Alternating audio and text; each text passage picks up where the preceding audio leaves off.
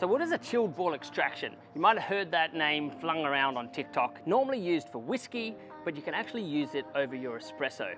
All you need to do is grab one of these from any online market, grab yourself a clean sink strainer, don't be using the one from the kitchen, put that over your cup, and then let the extraction drop onto this chilled ball.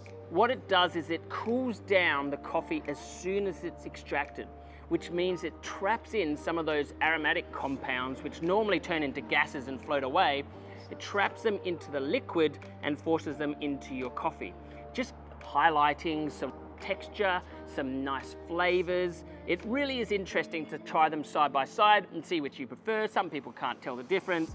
If you're making it with milk, you're probably not going to get any benefit from it, but if you're making a long black or a short black, then try out this chilled extraction technique and let me know whether you think it's worth it.